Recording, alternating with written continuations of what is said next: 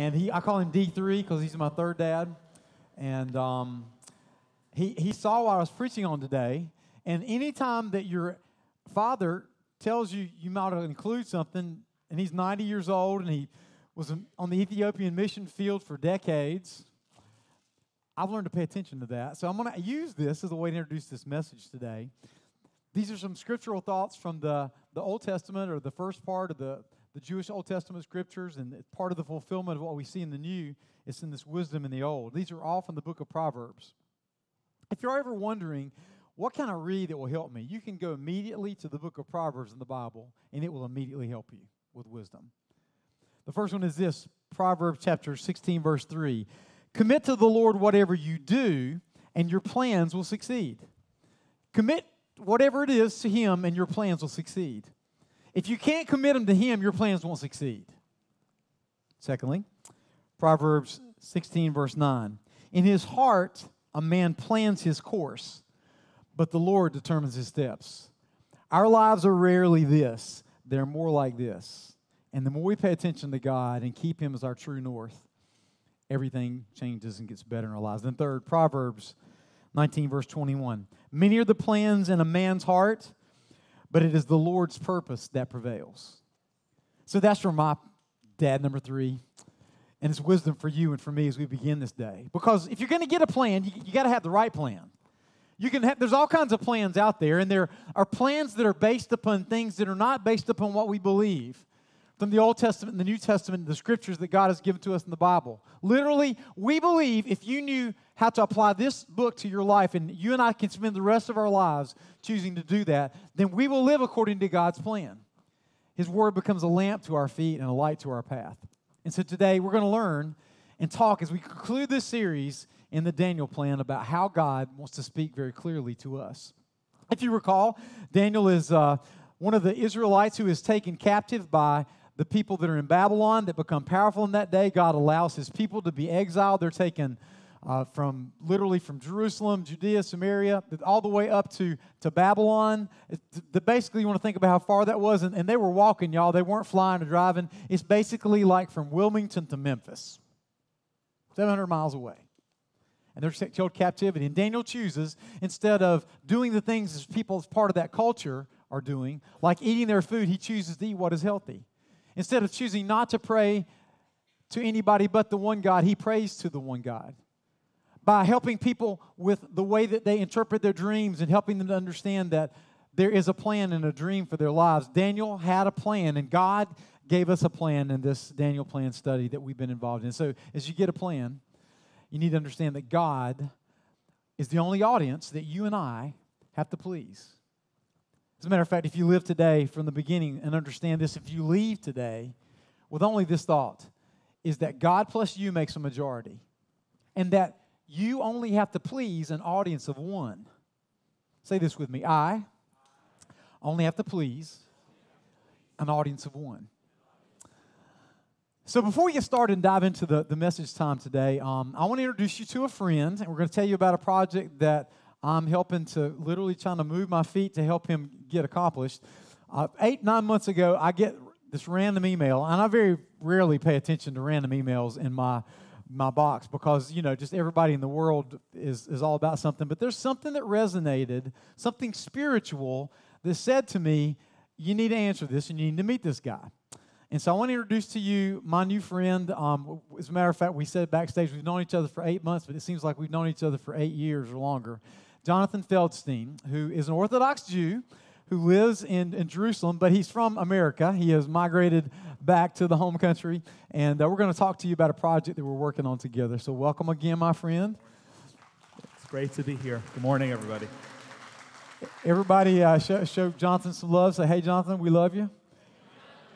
That's Love good. you back. See, they would have said that anyway. So it's great to have you with us again. It's great to be here. So Jonathan is working on this project called the Run for Zion, and it certainly attracted me because I like to move my feet and try to run and to compete and things like that. And so I said, I'm going to pay attention to this. And literally the very day that we recorded some things live with the Billy Graham Evangelistic Association, Jonathan and I were meeting back in the back, and he was telling me about the Run for Zion. So one of the things that I want you to know about Jonathan is that While Jonathan's an Orthodox Jew, he has spent his entire life, and because he's an Orthodox Jew, to connect Jewish people and Christians and Muslims together as well. And I've seen him do this in very specific ways, not just theoretically, but very practically. We were standing in the hotel in Orlando at the Jerusalem Prayer Breakfast, and Stephen Curry, who's also a friend of his, if you ever watch stuff like TBN and Christian World News, you see Jonathan, you see Stephen Curry, and I thought, here's an Arab Christian, an Orthodox Jew from Newark, and now he lives in Israel, and just an old rock and roll-y, bangy Christian, me. And we're all hanging out together and loving God because of the way God made us. So, Jonathan, tell us about your vision and your goal for Run for Zion and what we're trying to get accomplished there. Sure. So God called me years ago to be, as a Jew, a bridge between Jews and Christians, and to bring Christians to connect to Israel and Jews and Christians to one another. And that's, as you said, it's been my life goal. It's been something that has been my part of my vocation, but is very much my avocation. And a little over 2 years ago, God put on my heart the idea that we, as Israeli Jews, have a responsibility to represent Israel, not just as a Jewish country. Of course it is. God returned us, spoke about Daniel, who was exiled, and now we're back, and 70 years later have built this tremendous country with so much more to do. But we have a responsibility to make it relatable to you, to Christians out there all over the world, and give you a more positive faith, more positive, not that it's not already, but a faith-deepening experience. And so God put on my heart this, what I thought was a really simple idea, to connect Christians through running, through the Jerusalem Marathon, and then we're going to promote the Galilee Marathon and the Tel Aviv Marathon. There's one called the Biblical Marathon that runs through the hills of Samaria. That's going to be a challenging one for you. The first 23 miles are all uphill. Oh, I'm not running in that one. Well, at least not this year. So what we've done is we're promoting Run for Zion. It's at runforzion.com, and we're giving Christians a unique opportunity to connect with Israel by running a full marathon, half marathon, 10K, walking, or just being part of our cheering section. And because God promises in Genesis 12:3 that he will bless those who bless Israel, so we're giving everyone the opportunity to participate in blessing Israel through the crowdfunding, through our crowdfunding platform. No one has to do it, but we're giving everyone that opportunity. And then because we want to be part of that blessing, we're giving back a blessing to those who raise enough money. And Pastor Ray, you were one of the first who did that. And I have to tell you, it was one of the most exciting days in my life, literally. That's not rhetoric. Literally, when I paid for your plane ticket. It was amazing for me to do that, to be able to say, hey, you've blessed Israel. Here's part of that blessing back. Wow. And it's very exciting. So this year, Pastor Ray's representing you. Next year, I hope to see lots of you joining us along with him. Absolutely. So fortunately, there's a person and a couple in our church that said that we want to help make this possible, and so the sponsorship platform was finished that way. But if you want to give, there's a way to do that. Now, we receive an offering at the end of the service, and that's not really allocated specifically to that. Here's the easiest way to do it. If you want to help, and specifically, Johnson's going to tell you in just a moment more specifically what are some of the things that this money goes to help the Jewish people inside their homeland, and even those that are coming from the exile back to the homeland. But just here's all you got to do. Get your smartphone out. On the search bar, type in Ray Hardee. That's with 2 E's, like Ray of Sunshine, Hardee like a hamburger, and put Run for Zion, and it pulls down the page. And literally, Jonathan's got a surprise for you. He's going to give to you, to put you in an opportunity to win something because you give. Right. So I brought this gift with me this week from Israel. It's a shofar. You're familiar with it, of course. It's been used biblically. So I brought this as a gift. I'm leaving it behind. And so between now and when Pastor Ray comes back from Jerusalem, everyone who donates, whether it's $1 or $100, we've already resolved if you donate $1 million, you get one automatically. But if you donate silver engraved, it'll be beautiful, I promise. But anyone who donates will be entered into a drawing, and on my behalf, I'm going to leave this with Pastor Ray today, and he's going to give it to one of you, somebody who makes a donation to sow in and bless Israel and the things we're going to be supporting. And I know I'm leaving some things off the list, but we talked about the return of the exiles. So right now, we're in the last final years of bringing home the ancient Jewish community of Ethiopia. So they're in the process of coming home. In fact, another plane load arrives this week. That's awesome. And feeding hungry people, because unfortunately we have poor people in Israel, just like everywhere else. And there are orphans and at-risk youth that we're blessing, and widows and Holocaust survivors and terror victims. And I know I'm forgetting a couple of them. Oh, but it's actually important because you mentioned it and mentioned Stephen Curry, who's my friend, who's a pastor, who's my neighbor. He lives in Bethlehem. I live just south of Bethlehem. I want to sow into his ministry. I want to help him share God with his Muslim neighbors. It's not my job, it's his job, but he's doing an amazing job at it. So my heart is to sow in and help him and help Christian communities throughout the land as well. And you do that. I've just enjoyed my friendship so far and can't wait to, I want you to blow not just the shofar. This is what this is. So if you ever remember the story about Joshua and the children of Israel, they're marching around Jericho, and it says there comes this time where the horns are blown. This is what they look like. So would you blow it for us? So when Joshua did it, the walls fell down. When we do it here, we're building bridges together. Yeah, I love that. That's awesome.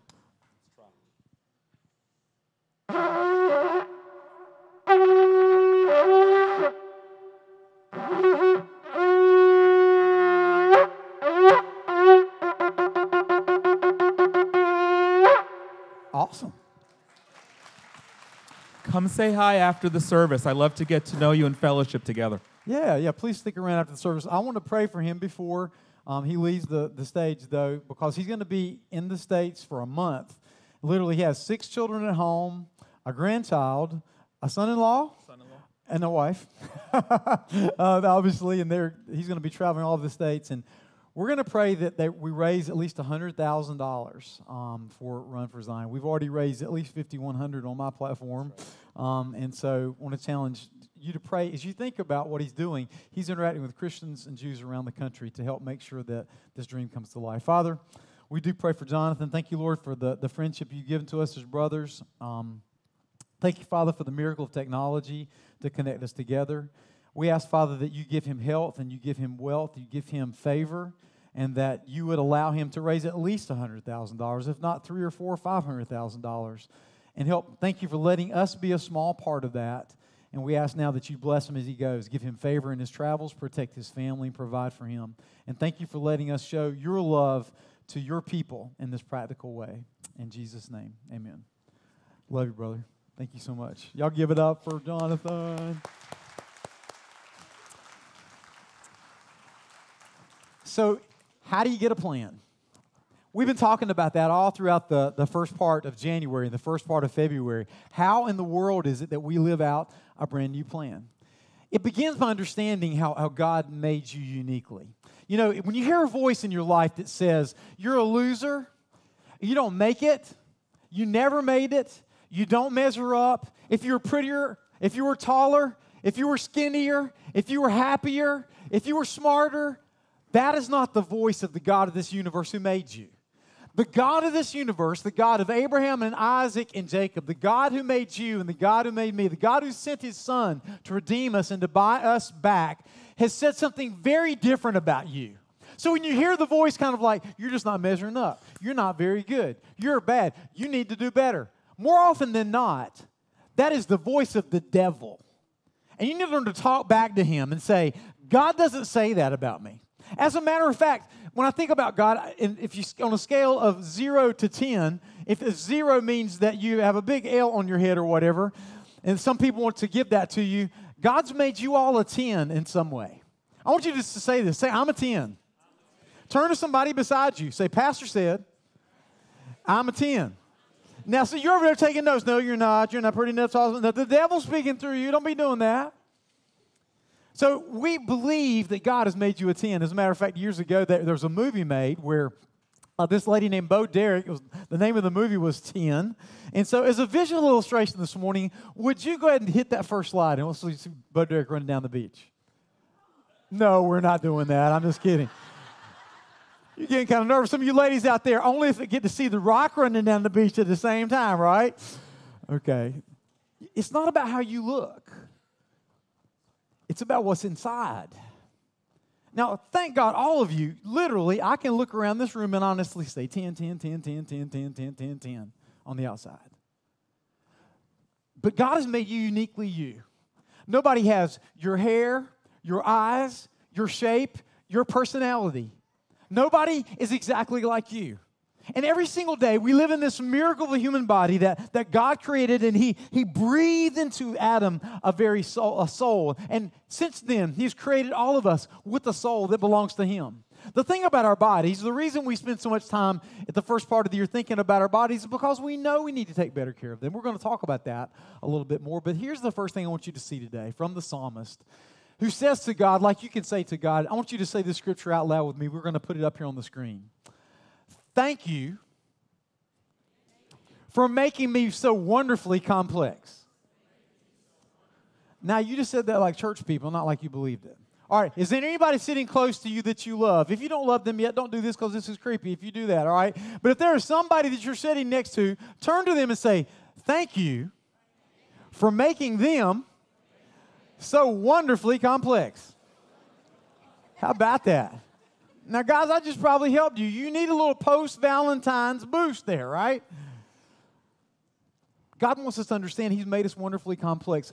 It never occurred to me before I started running for World Vision and some other causes I have in the past that, can I use a skill that you've given me to help draw awareness and draw people back to God? Yeah, it's something as simple as running a race and raising money to bless people I probably will never even meet and to help. God wants to do the very same thing through you. You don't have to run, you don't have to walk, but God wants to uniquely touch and impact this world through you. But that means you got to have a plan.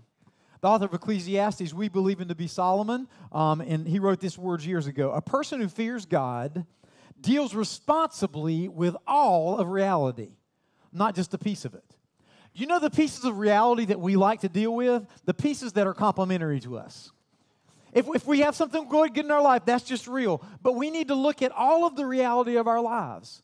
And there are 5 factors in this life that identifies. As a matter of fact, if you hold your hand up, you can count these, and they all begin with a C, so you can remember them as well. By the way, if you're new to us today, inside of our app, if you download our app, there are notes that you can take with you all the time. There are also notes inside your worship guide if you want to follow along, because what we got to say is really, really important. Somebody said years and years ago, life is like a hand of poker. You got to play the hand you're dealt. So whether you're playing poker or you're playing Go Fish, or you're playing 21, you got to play the hand that you're dealt. And so what is in your hand? What are those 5 factors? First of all, my chemistry. And your chemistry. You write it down. My chemistry is part of the hand by which I was dealt. Nobody can change you. Nobody can make you. As a matter of fact, you had nothing to do with your DNA. But here is what's going to happen inside of your miraculous body through chemistry over the next 24 hours. Your heart's going to beat 103,689 times. Your blood's going to travel 168,000 miles in your body in 24 hours, back and forth from the most efficient pump ever created by any engineer in all of history. You're going to use only 7 million of your estimated 9 billion brain cells. Some of you will use less. You're going to eat 3.5 pounds of food. Some of you are going to eat more. But in the next 24 hours, you're going to decide to make a decision. And I love what Mark Twain said years ago. He says, even if you're on the right track, you're going to get run over if you just sit there. So don't sit there. Don't stay stuck. Do something to get up out of stuck, because God's made you a 10. Second, my connections. Not just my chemistry, but my connections. The people that are in your life, the people that are in what my pop used to call your sphere of influence, the people you work with, the people you live next door to, the people you go to school with. Those are your connections, your family. You're going, oh, don't remind me. Hey, listen, my family's so dysfunctional, I hear you saying out there. Guess what? All of us that are inside of here, if you're over 21, you're an adult child of a dysfunctional parent, no matter how good they were. Third, my circumstances. My circumstances. Literally, circumstances are the things that circle us. They surround us. They're the things in our lives. That's how much we make and where we work and where we live and what kind of grades we've made and what kind of choices we've made in the past and what we put in our body, what we don't no longer put in our body, what we put on our body. The things that are there for us, the circumstances in our lives, What do we choose to do with the circumstances? Are the circumstances going to conquer us, or are we going to understand the circumstances as part of what God has given to us to help us to conquer the mission He has given to us in our lives? Fourth is my consciousness. What are you paying attention to? In the field of positive psychology, the most popular course at Harvard University right now is the happiness course, because so many people are so very unhappy, not just there, but right in here. My consciousness, am I paying attention? And literally what they're saying is we need to learn to pay attention and be mindful. And this right here can make us be very unmindful. And this right here can make us very unmindful. That we stop paying attention to the people we're in the room with. Be in the room. Be conscious and pay attention. And look and be sensitive to others. My consciousness is part of what identifies me. And then finally, my choices. My choices. The truth is that you can affect the choices of other people, but you can only make your own. You can affect the choices of other people, but you can only make your own. So choose wisely. You remember the scene from Raiders of the Lost Ark? If we had time, we'd play it for you, but we don't have time today, where somebody chooses well, and he says, he has chosen well. And then the other one, he has chosen poorly, when he gets vaporized into all kinds of pieces of dirt or whatever they made that character to be in. So what are 5 choices that I can make that help me to get a better plan? It's what I call God's high five. Number 1, I can choose to be healthier. I can choose to be healthier. The psalmist wrote these words, "You made my body, Lord. Now give me sense to heed your laws." You can choose to make a healthier choice. I can choose to make a healthier choice. We can choose to make healthier choices as a body. And let me just stop and pause for just a minute. Thank you for caring about people like Jonathan and people like we're going to learn about Matthew and Courtney, because God loves Jews, Christians, Muslims, Buddhists, Hindus. He has sent us in Jesus' name to love this world, Christ followers. Let's do it. But it means I've got to make healthy choices in my life. I've got to choose to make healthier choices in my life. I need to eat better. Let me tell you a couple of things that can actually help you very specifically, help you eat better. This is just, if God made it, eat it. Second, the shortest distance between the field to the table means it's going to be better for you. Somehow, Krispy Kreme donuts has to fit in there somewhere. But no, literally, the shortest distance, whether it is meat that we're eating or vegetables we're eating or whatever, the shortest distance from the field to the table is most healthy for us. Here's another thing. This is bonus material for those of y'all in this service. Write it before you bite it, or write it when you bite it. What does that mean? Keep a record of what you're eating. If you go, that 300-calorie Krispy Kreme donut is 300 calories, there's literally apps that are out there. Let me recommend one to you specifically. It's called MyFitnessPal. Under Armour does it. You can download it for free on your phone. And literally, when you start typing in stuff, it tells you how much the Krispy Kreme donut is, how much the chicken platter is at Applebee's, and all that kind of stuff, even though I think that's gone from here or whatever now. Write it before you bite it. Write it when you bite it. Shorter distance between the table to the field before you put it on your fork means it's better. Drink more water. Get more sleep. Scientists say you need 7 to 8 hours sleep. I don't really need much sleep. I only need 3 to 4 hours. Yeah, everybody else around you the next day needs you to have had more sleep. Take it from me. Interestingly enough, your body actually holds on to fat if you don't get enough sleep. One of the very best things you can do is to get sleep. There's a thing in your body called leptin, and your body holds on to it, thinking, oh gosh, they're never going to let me sleep. I'm going to have some more energy to burn. So go to sleep. Second, I could choose to deepen my relationships. I can choose to live healthy. I can choose to deepen my relationships. How? By making love my priority. By making loving other people my priority. Let love be your highest goal, Paul writes to the church at Corinth in Greece in the first century. He writes to the church at Ephesus, I pray that Christ will live in your hearts by faith and that your life will be strong in love and be built on love. One thing we take with us when we die and we take our last breath, how much we love God and how much we love others. Everything else is going to disappear. And then I can make love my first priority by loving the fear away. John, one of Jesus' followers who followed him around for 3 years, more or less, said, there is no fear in love because perfect love casts out fear. Hey, you want to do something really random? When you're scared of somebody or you're scared of something, say, God, help me to love and turn this situation around.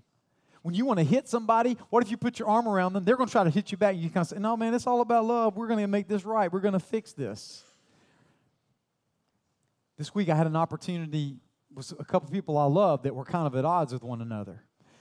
And they kind of ran into each other, and they weren't expecting to run into each other. And I happened to be standing there when it happened. And they both were kind of at odds with one another. And I said, while we're standing here, and it melted the tension. And it caused hatred to pass away. Third, I can choose to trust God no matter what happens. He really is trustworthy. Whether we live or whether we die, He is always with us. The moment, the day we take our last breath, immediately, for those of us who have chosen to follow Him, we will be taken into eternity. We will belong to Him forever. I can choose to trust God no matter what happens. Listen to this. God knows us far better than we know ourselves. Isn't that freeing? It frees you or makes you scared to death. Oh my gosh, God knows. That's why we can be so sure that every detail in our lives of love for God is worked into something good. God knew what He was doing from the very beginning. He decided from the outset to shape the lives of those who love Him along the same lines as the life of His Son. The Son stands first in the line of humanity He restored. We see the original intended shape of our lives there in Him. He already knows. He's working the chemistry and the circumstances and the connections and the consciousness. He's working those things together for you. But most of all, I believe He's working in your choices and my choices. Get a plan, all you tens. Get a plan. So that we can say with the psalmist, I will praise God. I will praise the Lord no matter what happens. I'm going to praise Him. Because something's going to happen in the middle of this that I don't understand right now. Somebody's going to help me to change this flat tire. Somebody's going to help me to manage my money. Somebody's going to help me to get employed. Somebody's going to help me to be a better parent. Somebody's going to help me to be a better spouse. I'm going to in some way become better because this has happened to me in my life. Next, number 4, I can choose what I think about. Romans chapter 12, verse 2. Don't copy the behavior and customs of this world, but let God transform you by changing the way you think. What channel you click on, what site you go to, what things you put in your ears to listen to, what you focus upon. You choose what you want to think about. I cannot. Yes, you do, and God can help you to think better. Whatever is true, whatever is powerful, whatever is pure. If anything is excellent or praiseworthy, think on these things. The Panthers need your help. Lord, we think they're going to be better next year. No, but seriously, think about your life. Abraham Lincoln said these words. He said, a man or a woman is about as happy as they want to be. That coming from somebody who probably struggled with manic depression or bipolar depression, according to those people that are his biographers. And then finally, choice number 5. It's the final choice here, but it's the first choice that I want to challenge you to take today. I can choose to believe in Jesus Christ. A lot of these things are available to everybody. But the supernatural power that God used to raise Jesus from the dead is available to you.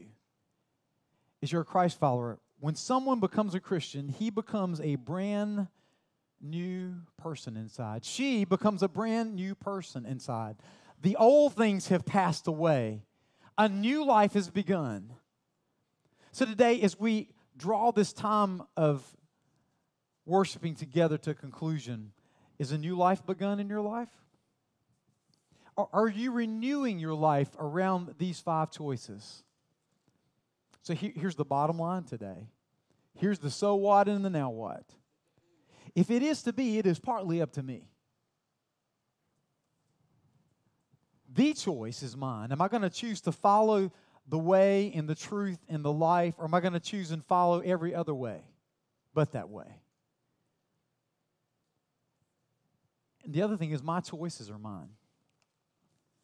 Your mama can't choose for you. Your daddy can't choose for you. Your wife or your husband can't choose for you. Your best friend can't choose for you. Your children can't choose for you. You can't choose for your grandchildren. Although I'd like to make choices for them all the time. God loves you, Easton and Ella, and have a wonderful plan for your life. Do what I say. But God doesn't have any grandchildren. He has only children. And I want to offer you the opportunity to rededicate your life plan to Him or to dedicate it for the very first time.